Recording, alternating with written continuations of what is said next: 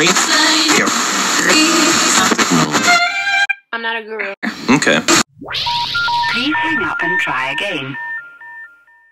What's going on, guys? It's Unconditioned Beauty Rakai here, and I'm back here with another braces update. I got my braces tightened today, March 27th. I absolutely am so ecstatic about my progress. Like, you don't even understand. It's something about, and let me know if you guys can relate, it's something about when you get braces, like, you know that they're on obviously to straighten your teeth, but when the process kind of happens, you don't expect to see progress that fast. At least I didn't. So now that my teeth are pretty much almost straight, it's very surreal. It's super exciting. I just can't wait to get them off. So sorry, I just ate some stuff, so if it's stuck in my teeth, forgive me. This is real life. Real life.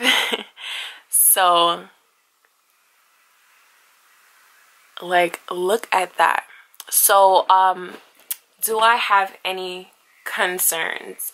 Do I like the way that my progress is going? I've been getting a lot of questions about that, and you know, just having adult braces and feedback and things like that. So I'm going to answer all those great questions in this video. So as far as progress, like I said, I'm ecstatic about it.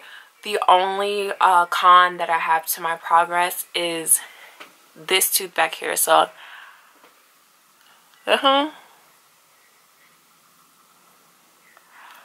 it's kind of off of alignment, so it doesn't have a bracket on it. So I'm like, how is that supposed to straighten?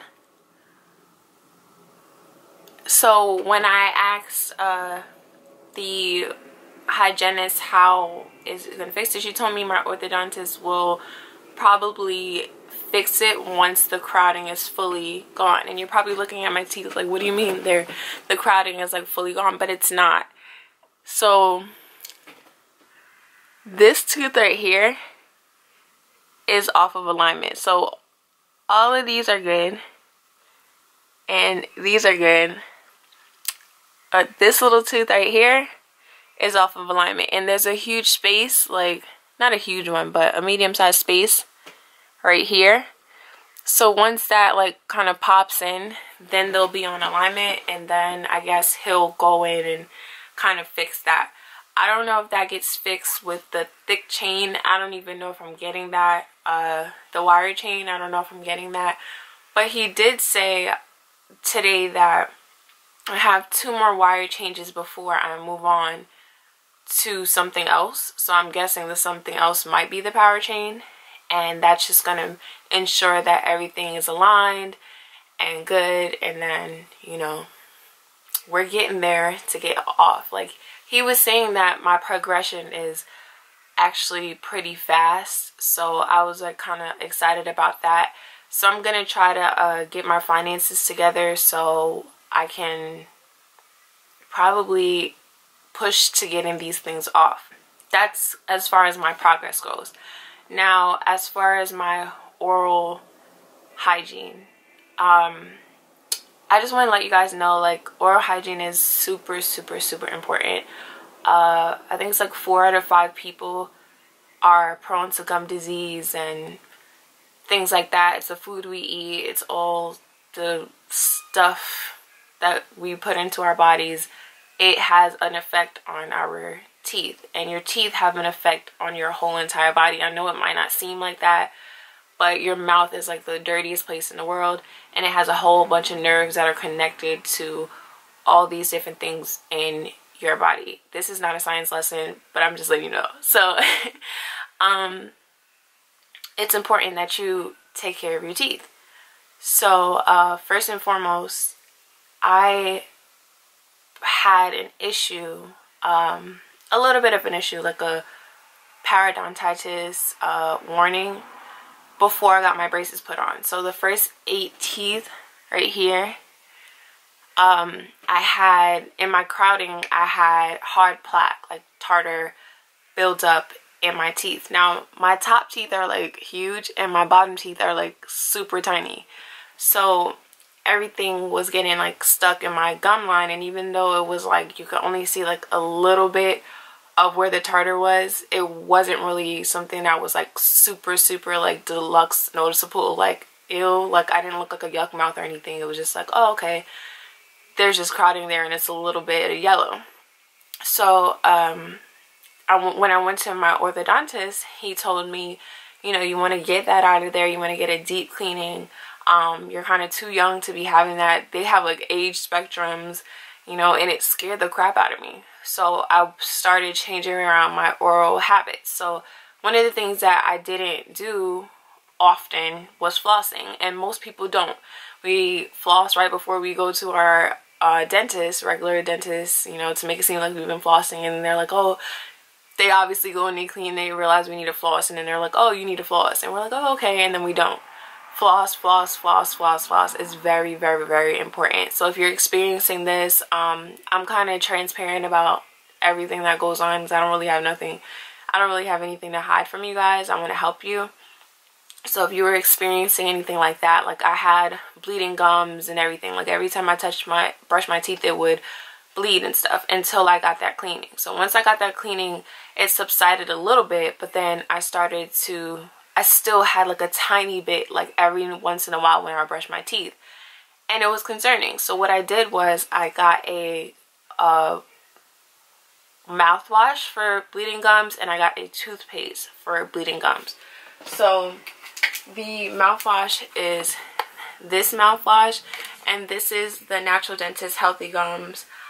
Treats bleeding gums, fights gingivitis, and freshens breath. This one is peppermint twist. I don't know if you can see that. This one is peppermint twist. I actually really like the flavor of this. It doesn't have any alcohol or artificial flavors or colors, and it's really, really good. My toothpaste, forgive me, it's a little, you know, I keep this in my bag and I use a lot of it. This is the Parodontax. I don't know if I've shown this in my previous videos. I might have, but this flavor is a clean mint, and this also helps prevent bleeding gums, and it says clinically proven healthy gums and strong teeth, daily fluoride, anti-cavity, and anti-gingivitis and toothpaste. So I use this, and then I'll just tell you about my whole oral hygiene from start to finish. So in the morning, I swish with coconut oil for about 5 to 10 minutes, and that's for oil pulling. So I use like any coconut oil, and I oil pull, and what that does is oil sticks to all the plaque in your teeth and in your gums and everything like that, and it aids at getting that out. Because sometimes when we floss, we're just flossing, but things are deep down in the gum line and we can't reach them. So it's better to like swish with something that's going to stick to it and lift it. That way it'll lift to the surface and you can floss. So the next step obviously would be to either floss or brush your teeth. So I personally don't like flossing in the morning. If I forget the night before, then I'll do it in the morning, but I personally just don't like doing it in the morning. I feel like it just takes way too long, especially when you have braces. So what I do is just I oil pull, I lift all that stuff up, and then I will brush. During the day, I may brush my teeth when I'm at work. It just really depends on what I ate. Like if I ate something that's really like making my breath stink, like I love like garlic and onions and all those things that smell disgusting on your breath, like I love it. So and like curry and like things like that. So if I ate something like that and I'm at work, then I will brush my teeth. Moving on to the night, that's when I do everything, because that's like a day of eating. I will do the mouthwash, and then I go ahead and floss. I use the Oral-B Complete Satin Floss. This one, sometimes I use the one for sensitive gums. I used that one like a month ago, but honestly it really doesn't matter.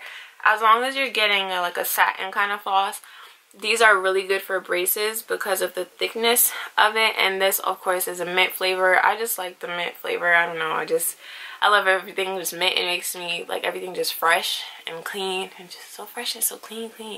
So I like that floss. It works like really good for me. I literally just stick it in, put it in, and floss in each one. And if you struggle with flossing as a as somebody new to braces and things like that, you'll get better. When I first started, it was terrible. It took so long. They gave me those stupid like threader things. You'll see in my first video, I'll put the link up here or somewhere. Like, just way too much going on. So just bear in mind that you will get better at it, especially if you floss every night like I do, or try to floss every night like I do. If you skip a night, it's fine, but don't let days go by and you're not flossing, especially if you are on a warning watch for those gum diseases and things like that. It's nothing to be embarrassed about. You just have to be extra careful because you are prone to those things, and also you have braces, so your mouth is like 10 times dirtier with the braces. So you want to make sure you're like, you can't reach a lot of places as good as you would if you didn't have them. So that's what I mean. So you want to make sure that you're really getting in there and doing everything that you need to do to handle this situation, because you're not going to spend all this money on getting your teeth fixed and then your teeth is falling out. Like, that's, especially if it's something that could have been prevented. If you're having those type of issues, I recommend that you probably go to the dentist more frequently. My orthodontist and my dentist's office are separate, so I try to schedule my appointments right before I'm gonna get them tightened, just in case something happens. They pop a bracket or do something like that. It's not like I can't go to my orthodontist right after, but it's just a major inconvenience, and you know, my schedule's kind of tight, so I try to make sure, like, you know, you do everything like that. So 3 or 4 months, periodically. Usually you're supposed to, when you don't have braces, you're supposed to get your teeth cleaned probably like twice a year, or at least go to the dentist once a year. So whatever you do, I times it by 2. This is something my dentist told me, especially with my situation. I don't know your situation, so, but I'm just suggesting that if you have something going on like what I had going on, just want to make sure those are clean, especially if you have like tiny teeth. So I was recommended to go every 3 months or like 4 times a year. I think I pretty much covered everything about oral hygiene. That's about it for this video, guys. I really appreciate you guys for watching and supporting, and I just feel like you guys love these types of videos. They get the most views, so I thank you so much. I thank you for everybody that is newly subscribed to my channel. If you want to see more of these videos and you like the updates, don't forget to give me a little like so I know what to post. And you know, the whole point of me posting is to help you guys and to help you guys get through the journey through me. And so if you have any questions, a lot of people reached out to me, asked me questions on my Instagram. So follow me on Instagram at Rakai, RACKI. That's it, at Rakai. We'll see you in the next one. Bye.